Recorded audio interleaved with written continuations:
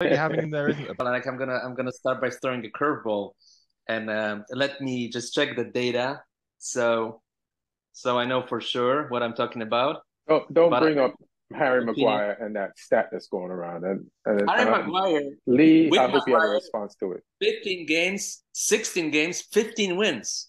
Without Maguire, 42 games, 22 wins. With Maguire, Also, without Maguire, 13 defeats. With Maguire, 94%, 93% winning percentage. Without Maguire, 54. you saw that, right, Lee? That stat going around. Did you see it? Yeah. Yeah, and what they say. There's lies, damn lies, and statistics. So, um, you can you can pull numbers out, but like they're cold hard numbers that don't necessarily have full context.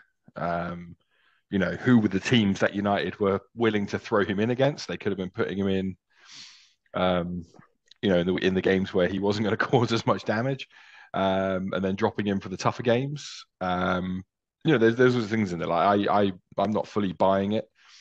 Or also, maybe there is a factor. Maybe when Maguire's in the team, the rest of the team go, "Oh shit, we need to carry this guy. We need to up our game," and that's why you end up winning. So maybe having him there isn't a bad thing.